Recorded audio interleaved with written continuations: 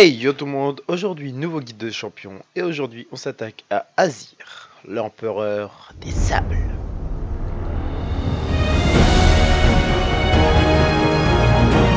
Azir est un champion qui se jouera principalement mid avec Flash Ignite ou Flash TP. Les sorts à augmenter sont le R, le Q, le Z et le E. Pour ce qui est des runes, nous partirons sur l'arbre précision avec Conqueror, présence d'esprit, légende alacrité et coup de grâce. En deuxième arbre, nous prendrons l'arbre sorcellerie avec ruban de mana et transcendance.